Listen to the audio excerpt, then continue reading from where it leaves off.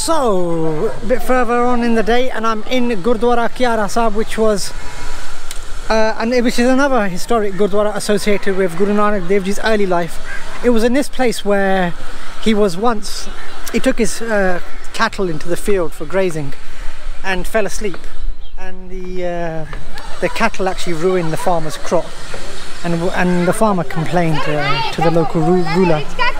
Raibular Patti, and when he came to see the actual fields were greener than before, and the crop was even bigger than when it was prior to that, and then due to that this place has been associated with that history, and just looking at it, this place is going to undergo major renovation soon. I was just talking to one of the guys working here, and he says that they're going to do a lot of renovation work on this. It's already been agreed. Once that is undertaken, I think this hopefully will be, as long as they don't ruin the structure of it and ruin the essence of it and demolish it and rebuild a new one, as long as it's done in the same traditional way, because this goes back a few hundred years, so it'll be good to see it maintained in the in the style that it presently is. But who knows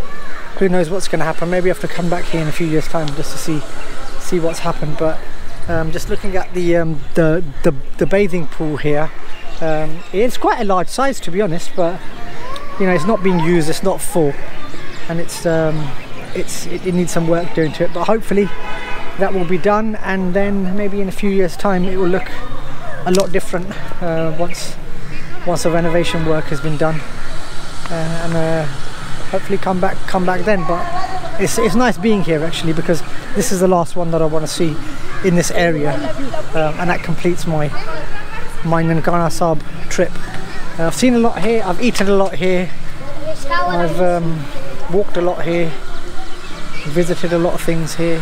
spoken to a lot of people here, and hopefully that continues on my next trip, wherever that may be, wherever it takes me. But wherever it is, I'm sure I'm going to find more people, more characters to speak to, more things to see, more things to eat, and I'll keep bringing these things to you. But from Kiara Sahib,